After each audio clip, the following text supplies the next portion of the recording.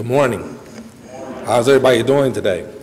It's such a blessing to be here again with the Utica Church of Christ, as well as with my family. And then just know as many of you know, I'm with the Highland Church of Christ, and we are definitely keeping my family, Brian, in prayer, as well as the congregation of Utica Church of Christ. I just want to thank Brian and all the leaderships that's in charge that allow me to be able to be here to bring forth the word. I do not take it for granted, although there are times I get nervous about God's word because it is so important. And I never want to think that I have it all together. But I pray that he will always use me in a mighty way to bless someone in their journey.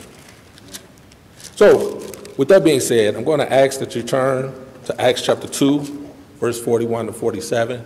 And while you're turning there, I definitely want to give honor to my wife who is here with me today. I don't know where I would be without her. I couldn't be the man today without her. I got through a lot of yelling from her, but it's still all good. She kept, all that yelling was needed because it wasn't her yelling at me, it was God yelling at me through her to keep myself together.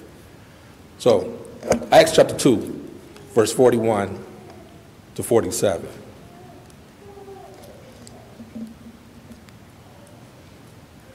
And it reads, Then they that gladly received his word were baptized, and the same day they were added unto them about 3,000 souls.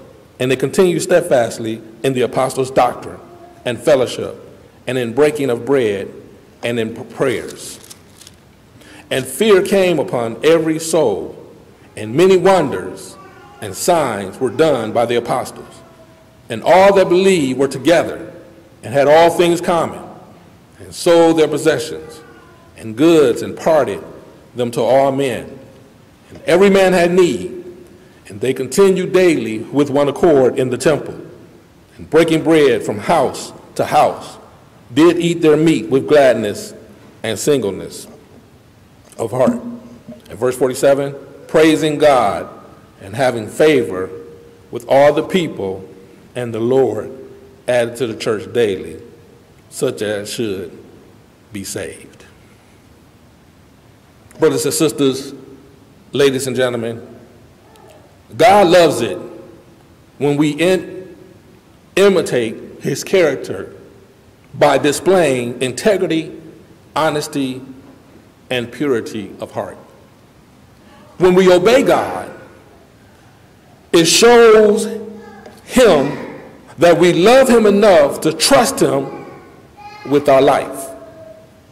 Contrary to popular belief, or contrary to popular opinions, true love is first a courageous commitment and our unwavering choice to care for one another. Then love in turn produces powerful feelings. When we practice the qualities and behaviors described in these verses, the Bible promises that we will experience satisfaction and fulfillment. It's easy to like people who are likable, but we model God's love more than we show love to those who are difficult.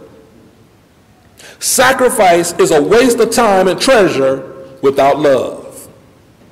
Love energizes Christians to become soul winners. Compare our passion for souls to that of Christ on the cross. Love enables Christians to love one another. A loving church has a powerful impact on the community. Love empowers pastors and preachers to love their people. God empowers his servants to love the unlovely. The question we all should ask ourselves is, how should we show our love to God?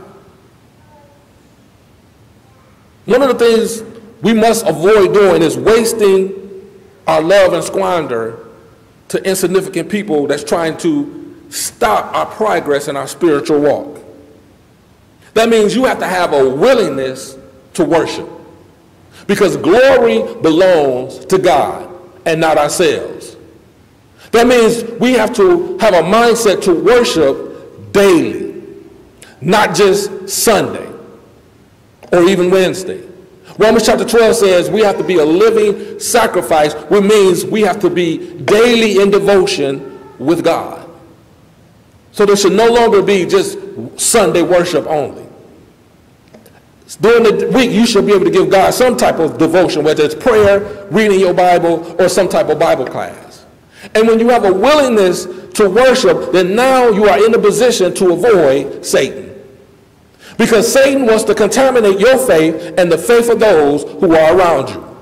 And the reason he wants to contaminate your faith is because he wants us to have the same destination that he has, which is not to go to heaven.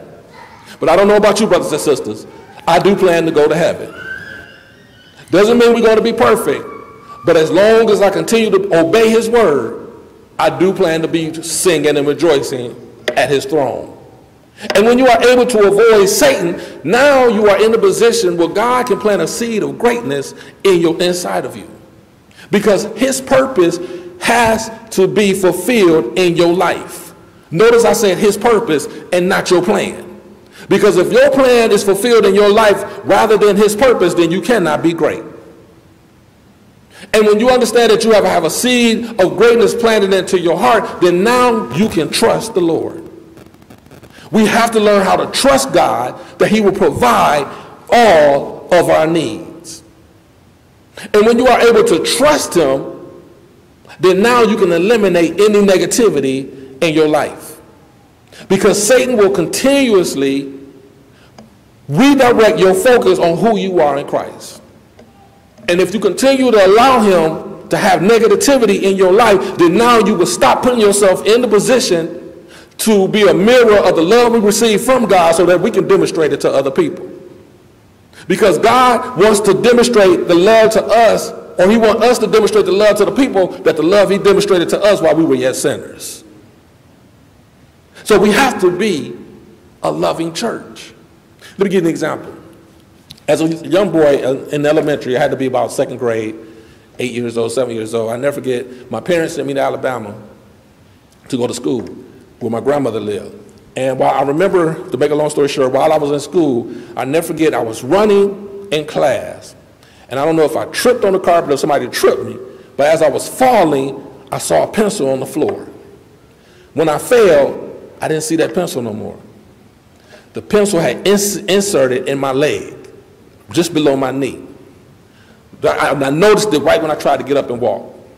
So my grandmother had to take me to the hospital. When the hospital discharged me, I don't know if my parents didn't have insurance or anything, because my grandmother had to be my physical therapist. She had to take my leg out of the cast and bend it and straighten it. Why you say that, Brother Sims? Because she knew that if she did not bend it and straighten, I couldn't walk right. See, some of you all make decisions in your life that now God has to have physical therapy spiritually in you. And because he is trying to work things out so that you can walk right again, it feels like pain. But the one thing that made the difference was, as long as my grandmother's hands was on me, it had me to have a different perspective of her love, because I recognized she loved me enough to not want me to walk crooked. God loves you enough that he doesn't want you to walk crooked. So even when he's trying to straighten out things in your life, you're going to experience some pain, but that's when you need to focus on his love. And when he shares that love with you, now he didn't give that love for you to be lovable. He gave that love to you so you can share it to somebody else. See, what we have to understand is being deeply loved by others gives us strength, while loving others deeply gives us courage. The title of my lesson is The Power of a Loving Church. The Power of a Loving Church. Bow with me as we approach the throne of grace together. Oh, gracious Heavenly Father, Father, we approach your throne of grace, thanking you for this wonderful, glorious opportunity. We ask that you will continue to be with us, continue to guide us, continue to love us, oh Father. We know the difficulties that many of us are experiencing at this time, but we ask that you put your hands on us, oh Father. Let us know that your presence is with us, and there will be times that you are walking with us and times you are carrying us, oh Father. But allow us not to remove or to lose that trust that we have in you, oh Father. Continue to keep us confident in your glorious Son, Jesus Christ. Allow us to be in a position and allow you to be good to us, oh Father, whereby we will not give up on this journey, on this walk, whereby we will have a selective hearing, but we will continue to be a pleaser of you rather than a pleaser of man. So to continue to be with us, continue to guide us. In Jesus' name we pray. Amen.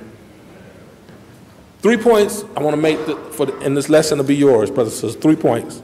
The first point is they love the Lord. They love the Lord. We're talking about the people in Acts chapter 2, verse 41. They love one another. They love one another. They love lost people. They love lost people. First point, they love the Lord, they love one another, and they love lost people. It says, they that gladly received his word were baptized. They responded to God's message of love, the gospel. The evidence of their love for God was through baptism. Communion and baptism shows God's love. Communion speaks of Christ's death. Baptism speaks of the burial and the resurrection. Baptism shows our love for Christ. Baptism is following Jesus. Baptism is obeying Jesus. Baptism is identifying with Jesus. How are you showing your loyalty to God? Jesus is our Lord, who shall always have first place in our hearts. So therefore, when God has first place in your heart, then now you have a mindset to be committed to your life purpose. Because God is always setting us up so that he can get us to fulfill our destiny.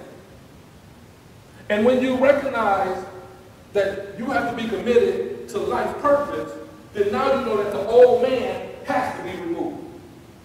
Because our troubled days should one day become our triumphant days as long as we learn to trust in the name of the Lord Jesus Christ. And when I say trust in his name, I mean name in the Greek means authority. So when you say in Jesus' name, amen, you're saying in Jesus' authority. So you have to trust in his authority. That means the old man has to be removed.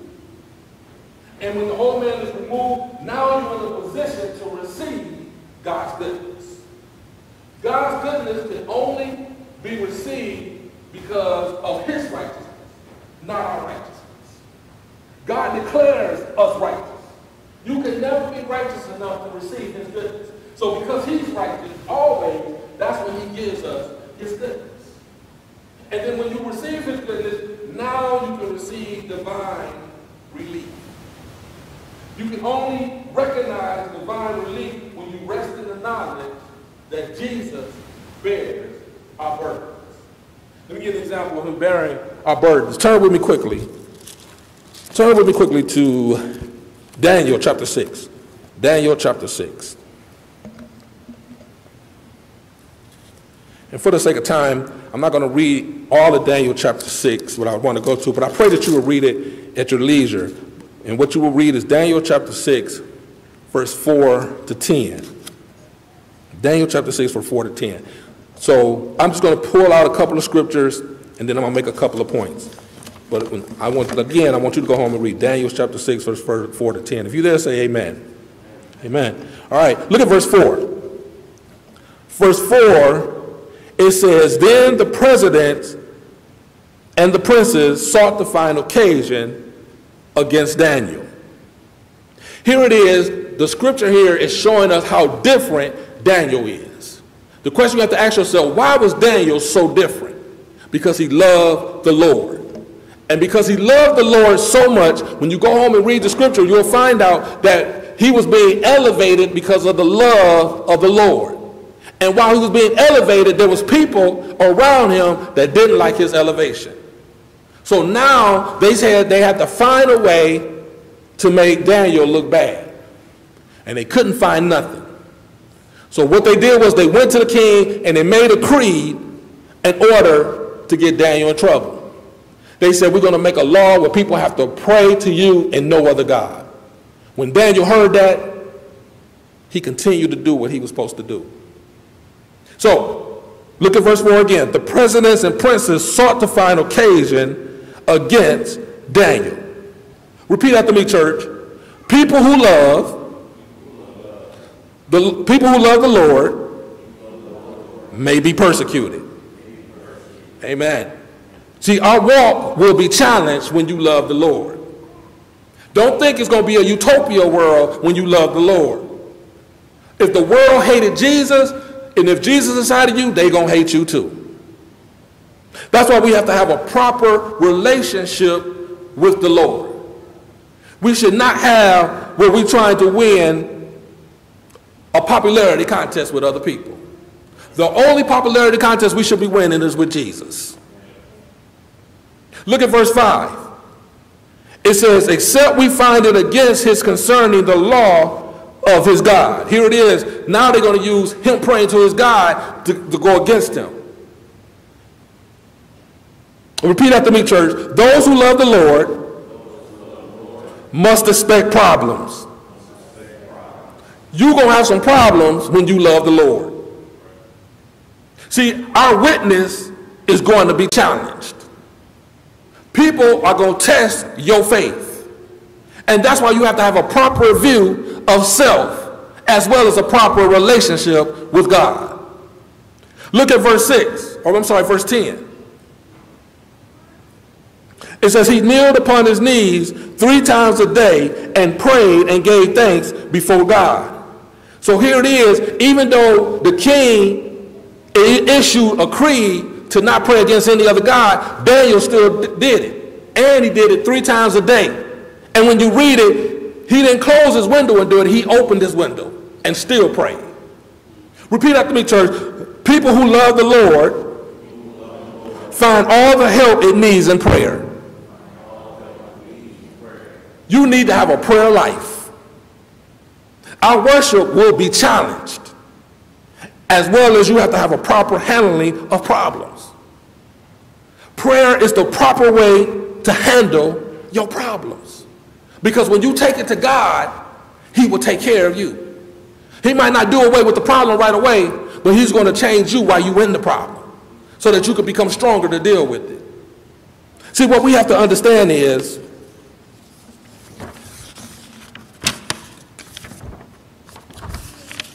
no matter, we might not see God every day, but as long as we love one another, we know God is living in us. So, that was the first point. They love the Lord. Number 2, second point, they love one another. They loved one another. Going back to Acts chapter 2, it says that they were steadfast in the apostles' doctrine. They loved to gather to hear God's word. Today, the tendency is to gather less. That's what people want to do. Nobody wants to gather as much as they did in Acts chapter 2. But we need to change that mindset. We need to love to come together. Not only come together to fellowship, but to hear his word. Also it says, stay steadfast, they was in fellowship. This is a great reason for gathering and worshiping. Christians should love one another. The closest bond is that we are members of his body. I would dare to say the blood that connects us in Jesus is a whole lot thicker than even your family's blood, especially if they're not in the body of Christ. And then it says they were steadfast in breaking bread, sharing communion and remembering Christ's death. Speaking of Christ's love at the cross, it says they were steadfast in prayer, building love for one another, sharing needs and rejoicing in God's provision. See, we have to ask ourselves, is God guiding you through his word? What we have to understand is the church is just a body of called out believers. So if you're a body of called out believers, then you must be led by the Holy Spirit. And if you allow yourself to be led by the Holy Spirit, then allow God to change you, but don't complain about it. Changes need to happen in your life. You can't live with the old man expecting to become a new person. So when you're being led by the Holy Spirit, then now you know that you have to only believe in the right object. Only believe in the right object. Because when you believe in the right object, you're going to run into some storms. And storms is going to push you to maturity. If you believe in the right object. The object is God. But if you don't believe in the right object, then what storm is going to do is going to maintain immaturity in your spiritual walk. So not only do you believe in the right object, do not look back. You have to finish this journey. And the only way you can successfully finish this journey is to continue to move forward and do not look back. Anybody remember Lot's wife? She could have survived today if she would have continued to move forward. But when she looked back, she was destroyed. Don't destroy your spiritual walk by always looking back. Wondering, what can I go back to? So not only do you not look back, but you have to receive the Christ so that you can receive up in glory. Let me say it again. You have to be in a position to receive Christ so that you can be received up in glory. I'll never forget, as a student in middle school, I had 3 guys I used to hang around with. And we were close. We were just close, tight-knit. And we called ourselves the A-Team. I'm good at 18. Everybody remember the A-Team? Came out in 1984, I think it was. And it was 4 guys. But even though we called ourselves the A-Team, we didn't go around beating people up. The reason we called ourselves the A-Team is because we held ourselves accountable when our grades was going down. And anytime we were falling short or our behavior in class was acting up, we came to each other and we had to build each other up and encourage each other in order to stay on track so that we can get through middle school. But yet, when we graduated from middle school, we separated with different high schools, and then I picked up another group, which was my youth group at the Bay Church of Christ with my cousin. We had the same type of bond. We encouraged one another. We built one another up. We loved one another. But when I went off to college, I still yet to experience that type of love. Because of something that happens when we become adults. We become distant. We don't have the same desire to really want a fellowship with one another. But that's when we get closer to Christ, we have to change our mindset. That's why our mind has to be renewed every day. The more we come in contact with Christ, the more we want to love each other. Because what we have to understand is we cost too much for God to forget about us. The price he paid for us was high. And he doesn't want to forget about us. So number one, they love the Lord. Number two, they love one another. And then the third point, and the lesson will be yours, is that they love lost people.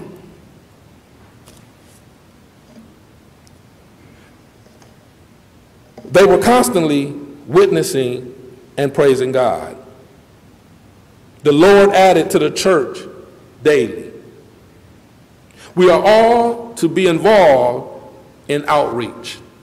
I said it this morning in Sunday school. We can't expect leadership to evangelize to our visitors that we bring to church. The teaching has to start because you have the relationship with the person. So the teaching starts with you and them, and then when you invite them to church, it just confirms what you've been teaching them. We are the whole church. And the whole church is to be a team to reach out to the world. Is the power of love active among this congregation? Because how we determine, how we show love outside in the world shows us how much we practice the love in the church. And the Bible says that they know you are his disciples by the love you show. And you have to have enough love for people that I want to win them to Christ. I have the mindset I want to take as many people to heaven as possible. And so when I encounter them, and especially family members, my goal is to try to teach them. Now, I'm not saying be overbearing and beating them over the head with the word of God, but focus on people who have a desire to want to change in their life. Let me give you a scripture example, and then the lesson will be yours. Turn to me to 2 Samuel chapter 12. 2 Samuel chapter 12. And once again, I'm not going to read this whole scripture, 2 Samuel chapter 12, but at your leisure, read it from verse 1 to 12. 2 Samuel chapter 12, verse 1 to 12. And notice this is a gracious invitation to repentance. So let me give you a summary if you're not familiar with this chapter. Here it is. If you know about chapter 11, you know David made a mistake. He made an error. He slept with Bathsheba. You know what her name is. Okay, so now here it is. God sends Nathan to talk to Daniel. Because now, I'm sorry, he sends Nathan to talk to David. Because now David has made this error. Not only did he sleep with Bathsheba, but he had her husband killed. And now he going about his business. So look at verse 4. Nathan tells Daniel, he's telling him a story about a man who took his sheep. And in verse 4 he says, but took the poor man's lamb. So what he is, he's telling David a story and saying, let me tell you the story about this man who stole this other man's lamb. And David has the mindset, oh, that man should be punished. Repeat after me, church. Exposing error with grace. I'm using this example to show you that there are going to be some people in the world that's like David. They're going to consistently make errors in their life. But God's going to use you like he used Nathan to expose the truth to them. But you have to expose their error with grace. How are they going to receive the word if you don't have grace in your heart? See, that's why we have to be in the spirit of love when we're teaching somebody else. And we have to set ourselves up where we would almost never be discordant. Never get into an argument with people. Just show them what the word says. And then move on from there. Look at verse 6. He says, and he shall restore the last foretold. David is saying, this is what shall happen to the man that stole it. He shall restore it. Repeat after me, church. Examining his potential pardon. When you teach somebody the truth and you teach it with grace, now people are examining their potential pardon. Pardon just means forgiveness. Now you're exposing that they're in darkness, and now they are examining themselves saying, maybe I need to come out of darkness. Which means now they're in the process of spiritually reaching to God's hand so that he can pull them out. But God using you as the vessel of honor. Look at verse 7. He says, thou art the man. Now Nathan tells him, you are the one I'm talking about. Repeat after me, church. Explaining truth with grace. So that means you have to be in the position that when you're teaching somebody, you're explaining the truth to them with grace. And the reason I'm emphasizing this because I was there at one time when I used to Brian, I'd go out and tell people anybody can grab, teaching the word of God. And when they didn't want to receive it, I didn't have grace in my heart. I did it with content. Well, you going to hell then. Get away from me. How can people want to receive the truth if you don't have grace in your heart? That's why we have to have the spirit of wisdom, whereby we almost never are daunted or fearful about teaching somebody the word of God.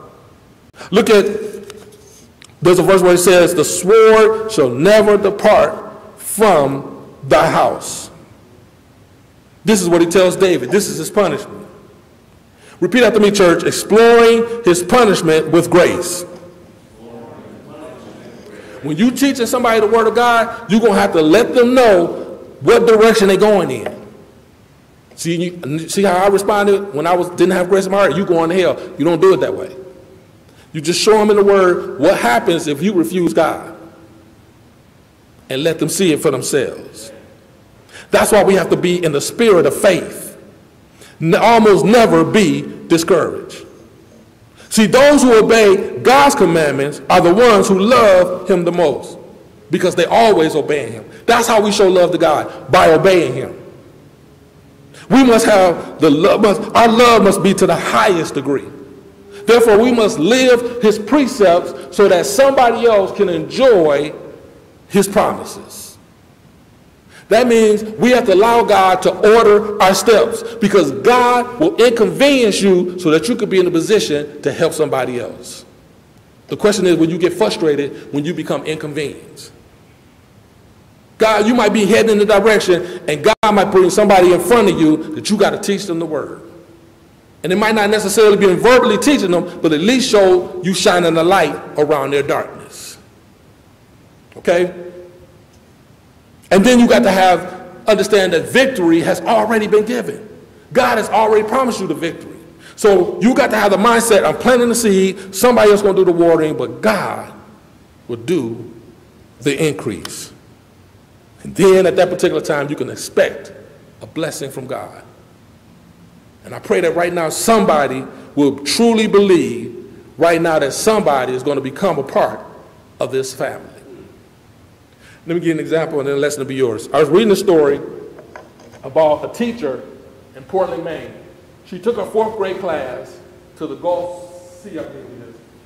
And she was trying to teach them about how that ocean goes and then it turns into Europe. So she decided that she was going to do an experiment with the students. She had purchased bottles for the students, and she had them put their message and their address in the bottle. They gave it to a fisherman who took it out of the boat and threw it in the ocean. So now they're waiting for a response from people. A couple of months later, they got a response from 2 people in Canada. After that response, they didn't hear nothing else. So they thought that the bottles were just lost in the sea. 2 years later, a young man got a call from another young lady that found his bottle washed up on shore in England. She contacted me. Why are you telling us this story, Brother Sil? Just like they put the message in the bottle, hoping to hear somebody else, you're going to give a message to somebody lost in the world, hoping that they're going to respond. But you have to understand, they might not respond right away. They might not respond in 2 days. They might not respond in 2 weeks. They might not respond in 2 years. They might respond in 10 years. But you planted the seed. The whole goal is that you have to be willing to plant the seed.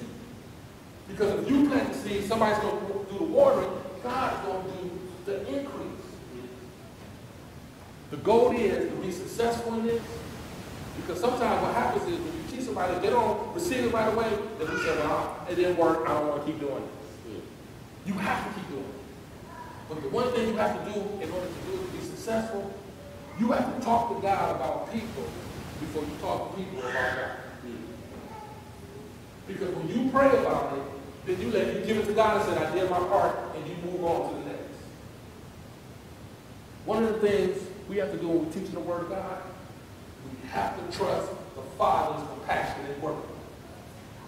While you teaching it, he's working through you, giving you the word, and he's giving the compassionate work. That way now you can face the challenge confident.